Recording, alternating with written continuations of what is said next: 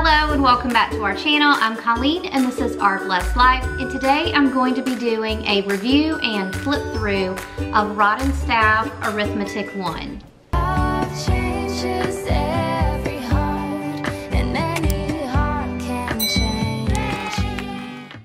Okay, so first, I also want to explain that in addition to doing a review and flip through of Rod Staff Arithmetic 1, I'm also going to be comparing Rod Staff Arithmetic to Math Lessons for Living Education Level 1 and 2, which is what my daughter was in prior to this. So my daughter has special needs and she is behind in language arts and math, and I was trying to find a way to start allowing her to catch up and be able to really retain some information and move on with her math lessons. And for a while, Math Lessons for Living Education was really working well for her. And I think the reason why is the Math Lessons for Living Education Level 1 is so basic. I think a lot of people use it even for kindergarten math rather than first grade. So it really only gets into a subtraction and addition of just one number, of just like single, you know, like ones, not tens or whatever, double digit numbers. And it also covers shapes and a little bit of telling time. And there wasn't a lot of money in there. Maybe it touched on a little bit. So Sophie finished Math Lessons for Living Education Level 1 last year, and she did really well with it. She moved through it really quickly. She found it fairly easy. And then we moved into Math Lessons for Living Education Level 2 this year. And she made it through lesson 7, which would have been like the first 7 weeks of school.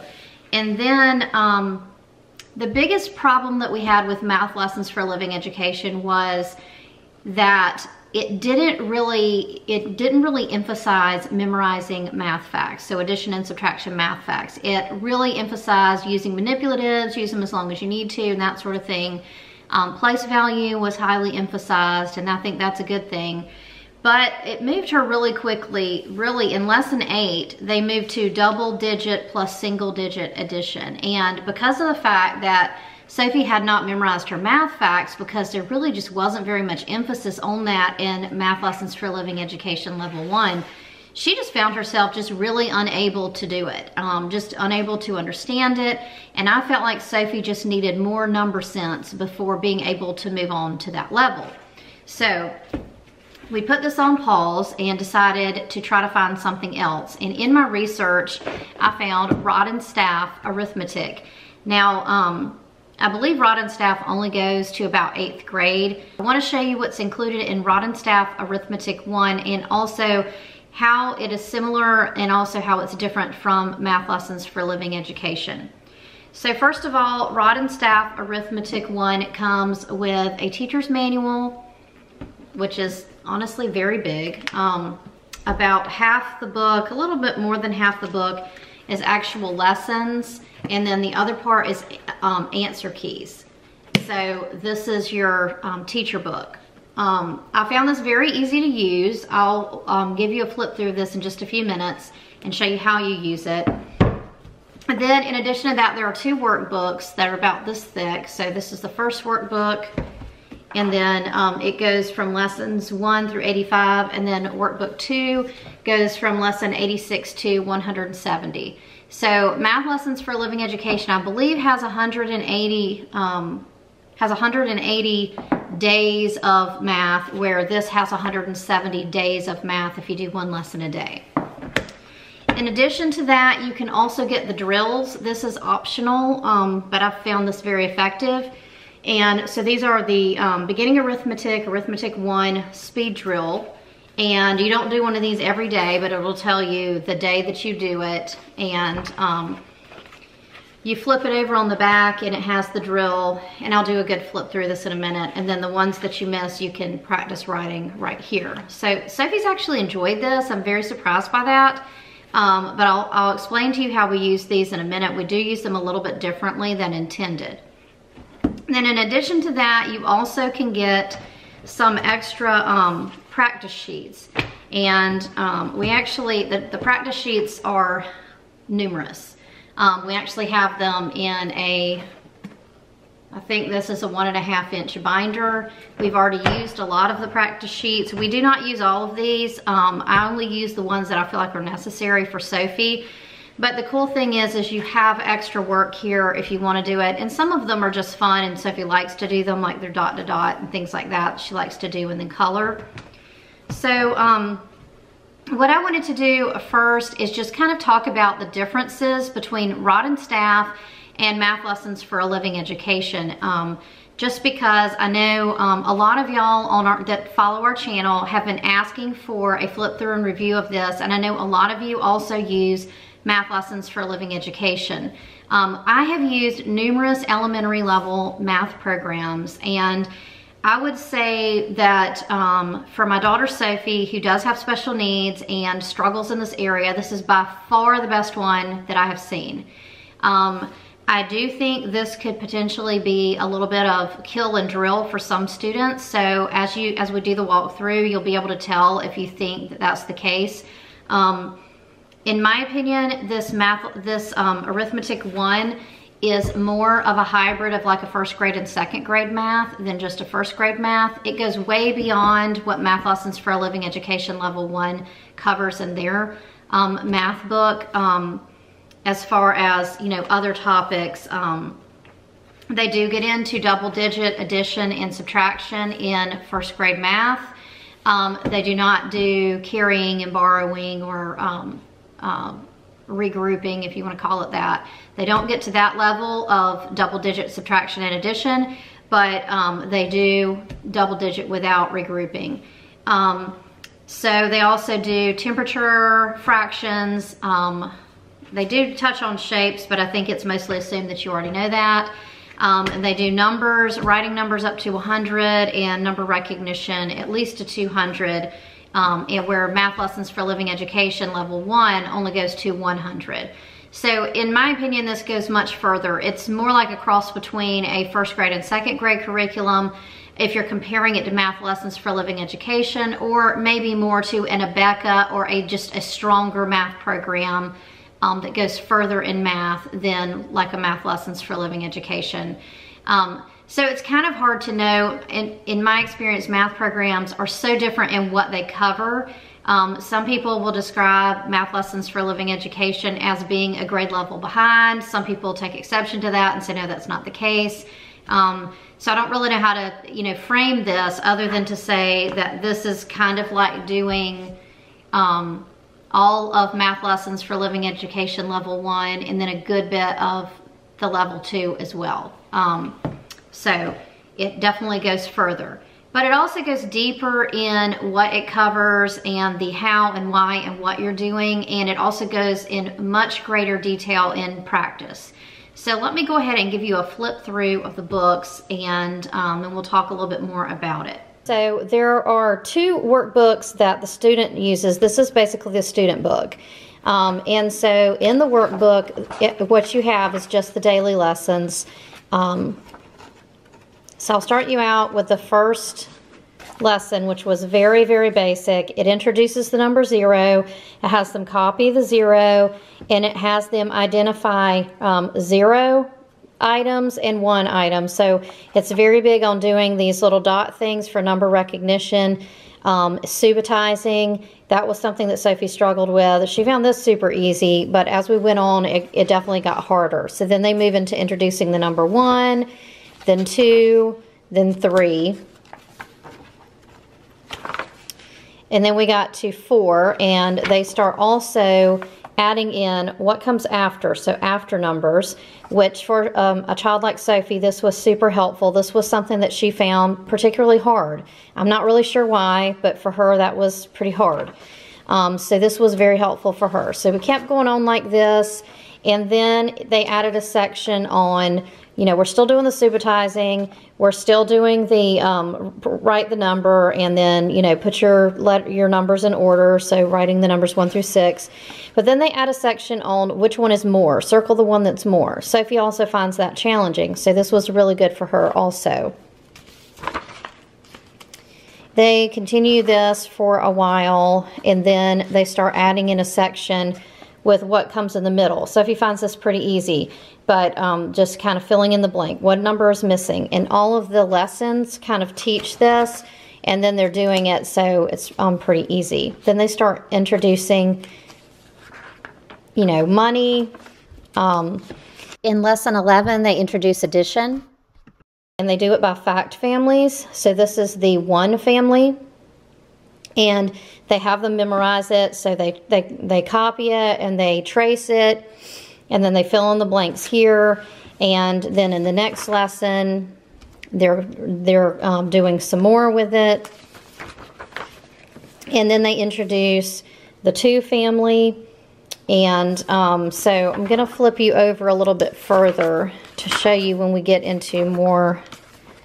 Okay, so now we're in lesson 17, and they're actually doing practice math facts. So this just looks like regular addition here. I'll flip you over to closer to where she is now. So, all right, so this is lesson 42.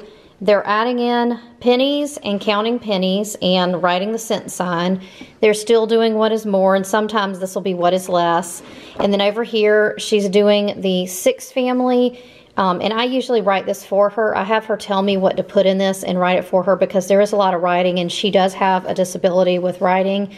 So I have to kind of limit the writing that we do, just so that I would rather have her write these math problems here than filling in that.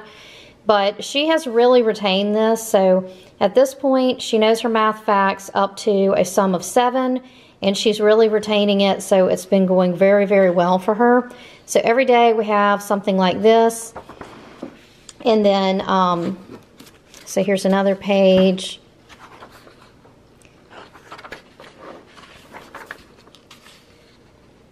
All right, so then here we're introducing the 7s, and then what number comes before and what number comes after, so the numbers are getting bigger.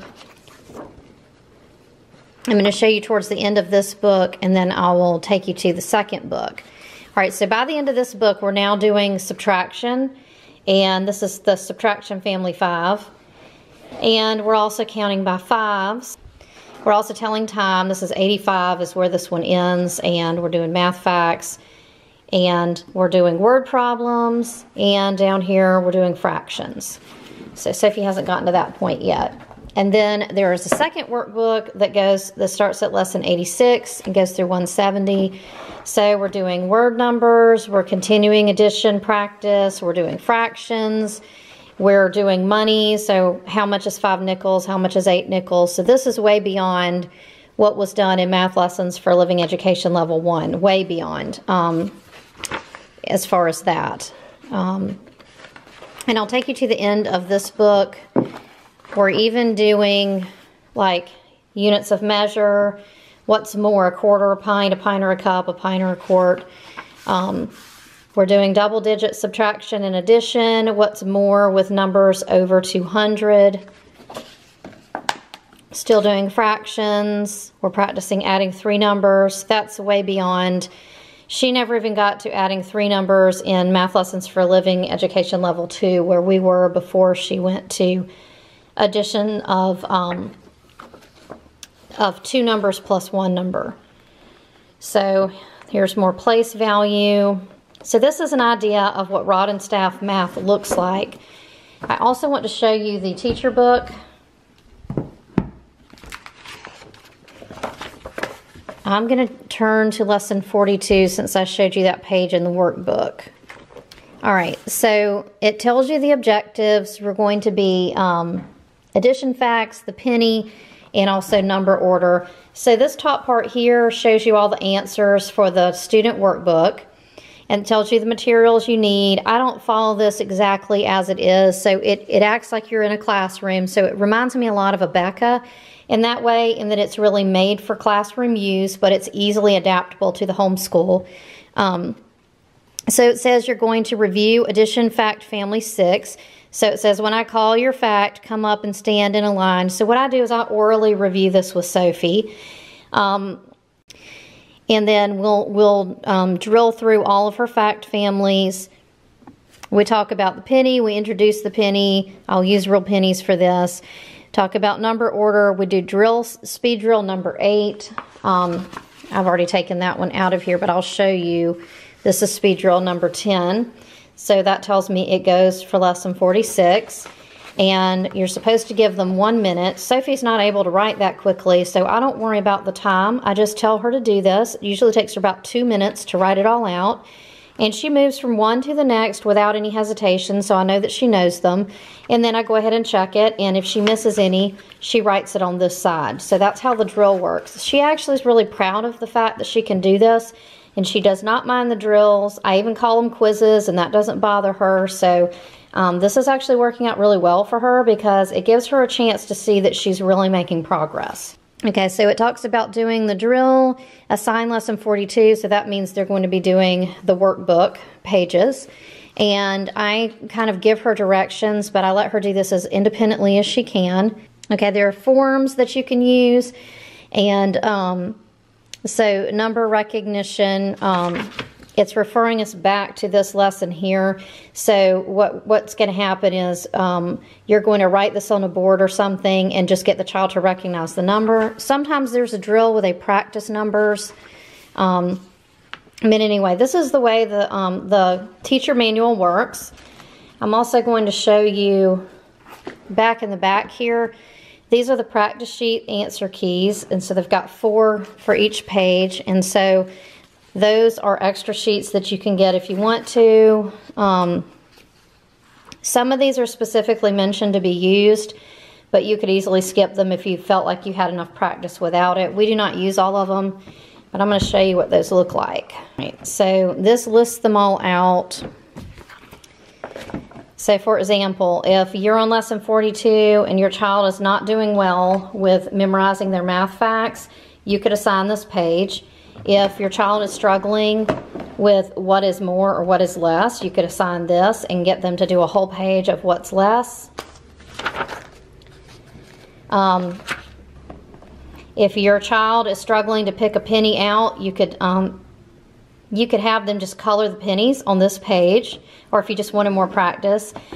And then if you're looking at what comes next as far as numbers, you can do these dot to dots. Now Sophie doesn't struggle with these, but every time she sees one, she wants to do it because she thinks it's fun, and then she gets to color it. So we've been doing most of those. This is practicing the fact families, and we do these together because of the excessive amount of handwriting, but she's done really well with those. And she also sees the pattern, and I think that's really important to do that. And then these are drills. So what they do here is this will be referred to in the teacher's manual. So you might say, go to the line that has a penny, and in the first box, write the number 25. And so you're just seeing if the child can recall from memory what 25 looks like, and then they'll just write all these. So here is just going to be calling out numbers and the child writing the numbers. So we have been doing that. So all of these are just different practice sheets that are based on the lesson that you're in. So here you see they're doing the facts, horizontally instead of vertically. Here is practice counting by tens. So when a new concept is introduced, then they can have a practice sheet to do that.